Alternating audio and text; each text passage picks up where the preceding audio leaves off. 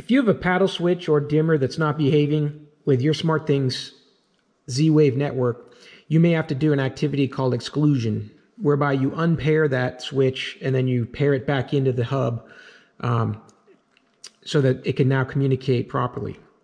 This isn't a simple process, and the instructions are very unclear and contradicting in several places.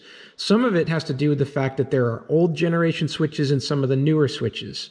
So you want to be aware of what you're dealing with. So first off, selecting Honeywell, which this switch here on the right is, versus GE does have different requirements in your SmartThings app. So you need to know, am I dealing with a Honeywell switch, a GE, a straight up Jasco, or one of the many other rebranded Jasco products? So understand what brand you're working with first. Secondly, look at what age is that switch. You can tell by these date codes that are on stickers that are indicated. This one here says 1522. That means it's a 2015 year, 22nd week of the year. This is a newer one. This has got a sticker that says 2022. So that's the year 2020 and the 22nd week. So a more modern switch here. What you can also do is look at the switch itself. The size is different. The one on the left is the older switch. It's larger. The one on the right is 20% smaller. It's one of their selling points that you can fit this into the multi-gang switch boxes a little easier because there's more room for the wiring in the back. So they're definitely a little bit smaller. They also don't come with those breakaway tabs that used to be on the sides of these here. They just don't have them anymore. They're just a slimmer cut. So that's your first thing. Figure out, what am I dealing with, old versus new. So now let's assume that both of these switches do not cooperate with my hub.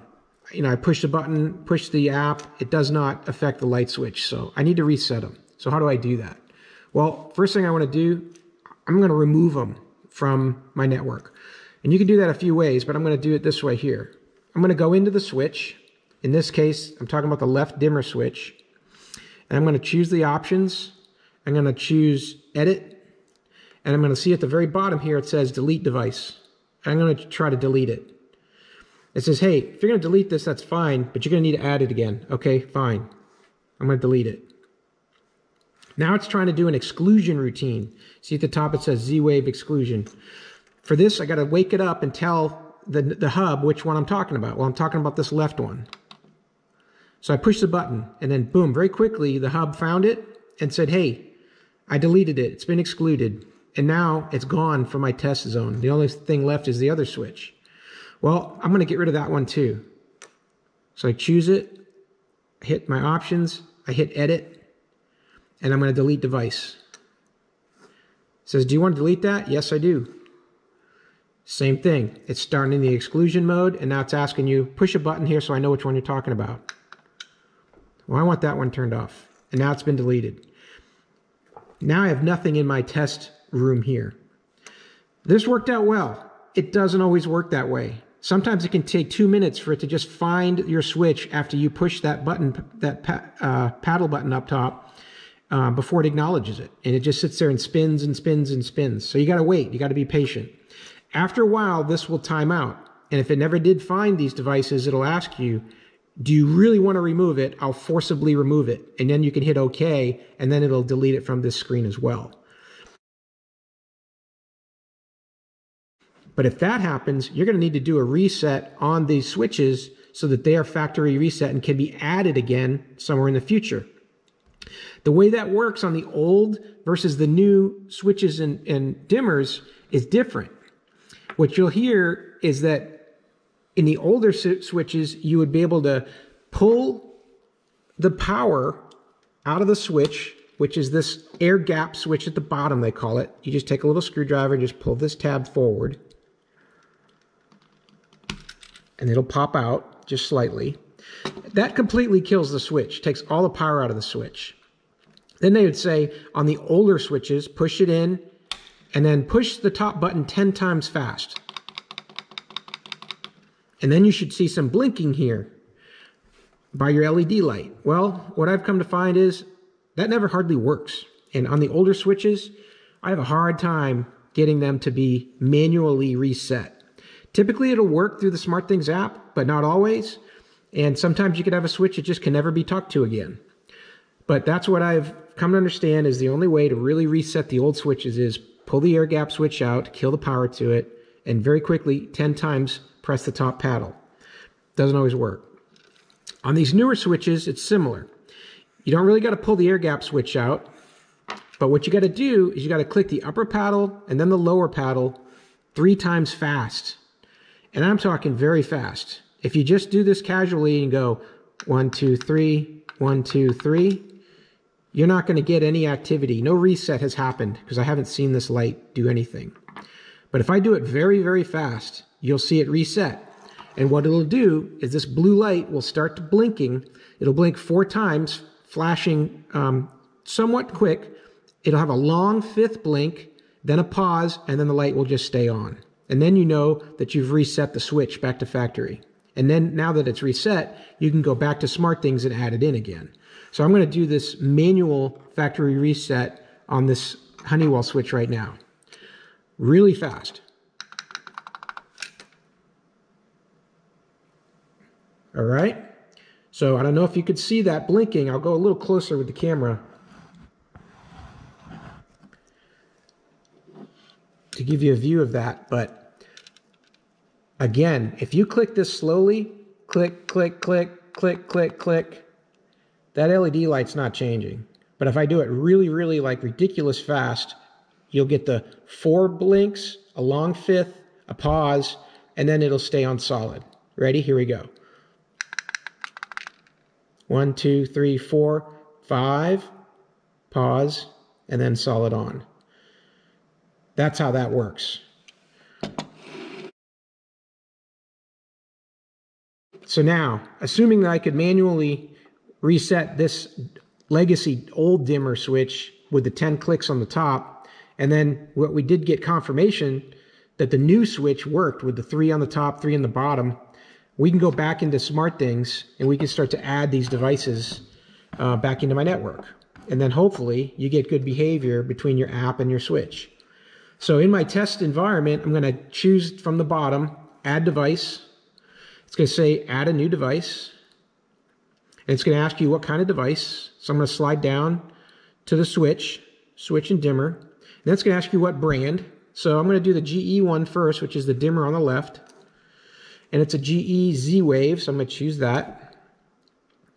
And now it's going to say I'm getting ready. And then it's going to say start and ask you to do an indicator. So that, in this case, you just push the paddle on the top and then you wait. Like I said, sometimes you can wait a very long time. It could take, I've seen 2 minutes, and then suddenly out of the blue, it just pops up. This one was pretty quick. This is good. It found it, and it's even recognizing that this is an older switch and it doesn't have the newest Z-Wave security, which really comes back to these QRD codes at the bottom and these pin numbers that I'll talk about here in a sec. So it's saying, hey, I found the switch, but just letting you know, it's an old switch. You might want to think about getting a better, newer switch with higher security. It even identified it correctly that it's a GE dimmer switch, which is pretty good. And you can go in here and you could change that name if you'd like. Just push on it. It's not really clear that that's editable, but it is. And you could go in there and say, I just want to call it GE dimmer. And now if you look at my test environment, here it is. Got my dimmer switch. The LEDs are showing lit, meaning these switches in the off position. By default, they start in the off position with the LED light on. So if you're in a dark hallway, you could find the switch with that little light. Okay, what it looks to me is like this dimmer switch. I've now turned it off. The LED light went off, and the behavior on the app is showing that it's off.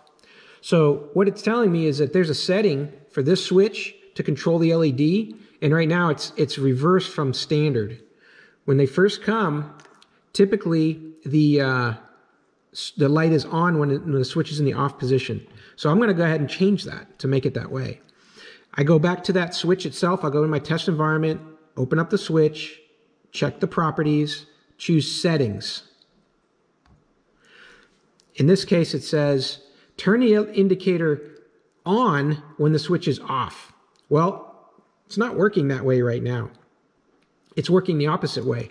But what I'm going to do is just move this around, and I'm going to re-indicate that when it is off, yes, I want that light to come on. LED indicator went off. I get the light. It just came on by itself there. So there's some disconnect sometimes between the switch and between your SmartThings settings, and you have to go through and do what I just did there to get it in sync. So now my switch is off. My app says the switch is off. I'm going to head and push it. This is a dimmer, so it's a little bit slower to respond sometimes than a relay switch. But now the light went out, showing that that switch is indicating on, and the app caught up to it and says, yep, your DE dimmer switch is on. Okay, I'll go ahead and turn that back off. Light comes back on, and I get my dimmer update, says it's off. So we're good. Now my dimmer switch, it's working. Let's go ahead and add the relay switch, the Honeywell. Same thing, go to my environment, choose the plus sign, choose what it is. In this case, it's a switch. In this case, it's not a GE, it's a Honeywell. I'm going to pick Honeywell. Yes, it's a Honeywell. Same thing, starts to get ready. It's going to hit the start button here, and then it's going to ask me to do my key press. Start button, push your toggle. I just turned the switch on, which now turned off the light. And in this case, because it's a newer switch and it figured that out, it says, hey, I need the QR code for the device. The QR code is right down here at the bottom, and you can move the camera here to look at that, and it'll automatically pull that pin number into the system. Or you can choose to enter this pin code down here, and then you can type it in yourself. You just put those 5 numbers in there, and it'll go. In this case, I'm just going to go ahead and use the QR code for this.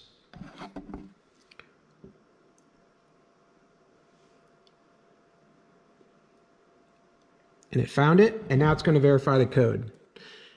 And again, this is another step that is not fast. It sometimes can sit here verifying the code for a couple minutes. So you just got to be patient and work through it. And here we go. This one wasn't that bad. So found the switch. It identified that it is a switch. And again, you can rename that if you want. Otherwise, you can just hit done and keep it. And now if I look in my test environment, I got both of my switches there. This one looks like the LED is working as expected. The LED is off because the switch is in the on position. I'll come up here and push the switch to off, push the button. I turned it off, the app says it's off, and then I got the light. So that means that that's working.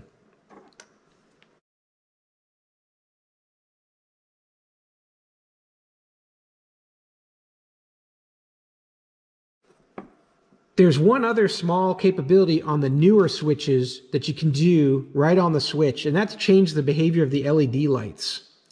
Much like the reset, where we did 3 button presses at the top and 3 button presses at the bottom really fast, if you do 3 on the top and then 1 on the bottom, you'll reverse the functionality of the blue LED light. So in this case, my switch is off, and I've got the blue LED light. But what I'm going to do is I'm going to show you, I'm going to go 1, 2, 3, 1. And lo and behold, that light is off. I'm going to turn the switch off again. It's still off. So now I've reversed it. In my off position now, I get no light. But now in my on position, I get the light. So that's one way without the SmartThings hub that you can reverse the light, LED light. So as you do 3 presses, you're going to get a change in that behavior.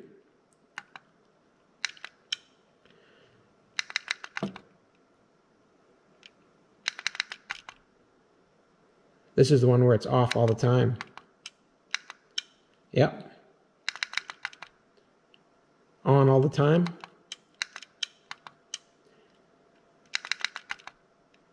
And now we should toggle with the off. Turn it off and get the light. And that's where we started. So that's how that works. Just one other cryptic piece of functionality that isn't well explained in any of the documentation from any of these switch companies, Jasco or SmartThings. A process that you might want to investigate when you're adding several new switches into your home network is to do them like I've got set up on this table. Basically, build yourself a direct wiring capability so that you can test these things and move them closer to your hub, because adding devices to the hub does seem to need proximity to the hub itself. So what I've done here is I've taken an old extension cord and I'm using that to connect to my switches so that I can run power through them and add them to my SmartThings hub. This allows me to keep these switches a little closer to where the hub is so that they get discovered easier and things work a little smoothly. When you look at an extension cord plug, you've got one blade that's thin and one blade that's fatter here and thicker. The fatter one is the neutral. The thinner one is the line. This is the hot. Also, coming off your cord, typically the smooth line, the side of the cord without the ridges on it is the neutral, and the one with ridges on it is the line, is the hot. So all I've done is taken the line and I've indicated it with some red here so I don't forget, and I put that into the line part of my switch, and I put the neutral into the neutral part of the switch, and then I added a couple more cables here so I could just connect two switches. You could connect all the switches in your project together just like this all the way through and then do all of your setup in one place, and that'd be a lot quicker, just like I have here with your phone, with your app loaded and with your switches all ready to go, and find out right up front, do I have any bad ones in the batch or not? It's a lot easier dealing with them here than dealing with them in your wall. So I find this to be quite helpful. The other aspect of that is if your switch is not in proximity to your hub, it doesn't add well, meaning sometimes a hub can't find it. And so when you're putting switches in your house, if you're not going to use this method and you're just going to put them in the wall, at least start with those switches that are closest to the hub, and then you may find at some point that you can't reach the hub anymore, and you may have to move the hub closer to where those switches are. I'm told that the repeating capability of these switches from switch to switch doesn't help you when you're trying to add new devices, that the new device add has to be a connection between the SmartThings hub and the device itself. One feature on all of these paddle switches is this thing at the bottom called an air gap switch. This is something you're typically never going to need to use. But if you wanted to disable power to the entire switch, as if you unhooked it at the circuit panel or unplugged it from the wall, you just take a small screwdriver and pop this little thing forward. And then what you can see is that the light goes out and this whole switch it's dead. Push it back in and power gets restored to the switch. That's really all that does. On some older models, you might hear some activities that you can do by unplugging that and then holding one of the paddle buttons down, pushing it in, and getting some kind of functionality. I've yet to figure out what that is or how that's supposed to work repeatedly. To me, all this does is kill power to the switch.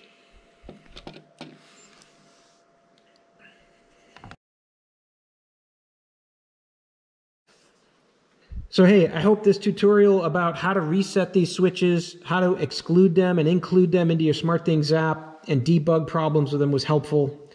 If you could, please give the video a thumbs up and subscribe to the channel. It'll help other people find it as well. I know I was really frustrated in trying to find clear instructions on how to manage these switches. I hope this helps and hope you have a great day.